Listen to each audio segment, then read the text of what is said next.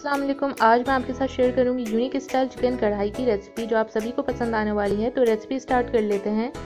तो सबसे पहले हम 6 से 7 टेबल स्पून ऑयल शामिल करेंगे और इसे गर्म कर लेंगे। उसके बाद हम शामिल करेंगे 2 टीस्पून साबुत ज़ीरा, 1 टीस्पून मेथी दाना और इसे थोड़ा सा हम सौटे कर लेंगे। फ्लेम को हमने मीडियम पे रखना है।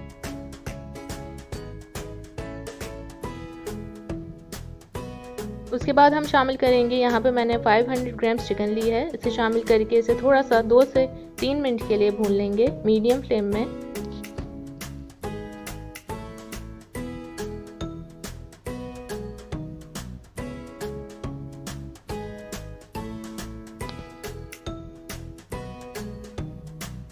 तो 2 से 3 मिनट होने के बाद हम टमाटर शामिल करेंगे, जो कि मैंने 2 दरमियानी साइज़ के टमाटर लिए हैं। इसे कट कर लिया है छोटे पीसेस में।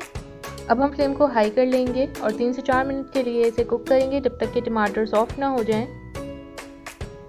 तो टमाटर यहाँ पे सॉफ्ट हो चुके हैं। अब हमने फ्लेम को मीडियम पे रखना है। इसके बाद हम शामिल करेंगे 1 टेबल स्पून अदरक लहसुन चॉप किया हुआ, नमक हस्बे ज़रूरत, 1 टीस्पून हल्दी, 1 टीस्पून काली मिर्च पाउडर और इन सभी मसालों को हम मिक्स कर लेंगे अच्छे से।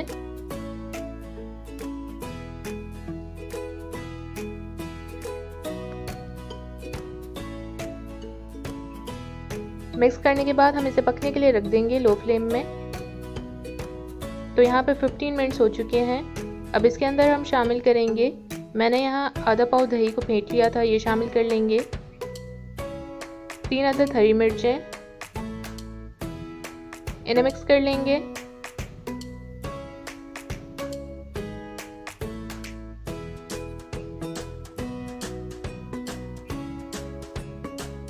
उसके बाद हम इसे 10 मिनट के लिए कुक करेंगे लो फ्लेम में। तो यहाँ पे 10 मिनट हो चुके हैं और ये पक चुका है।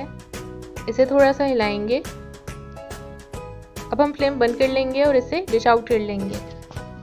तो ये थी आज की रेसिपी। उम्मीद है कि आपको ये रेसिपी पसंद आई होगी। वीडियो को ज़रूर लाइक कीजिएगा और अगर आप मेरे चैनल पर नए हैं तो मेरे चैनल को सब्सक्राइब कीजिए ताकि मेरी हर आने वाली वीडियोस आप तक पहुंच सकें। मिलते हैं नेक्स्ट वीडियो में। अल्लाह हाफ़िज़।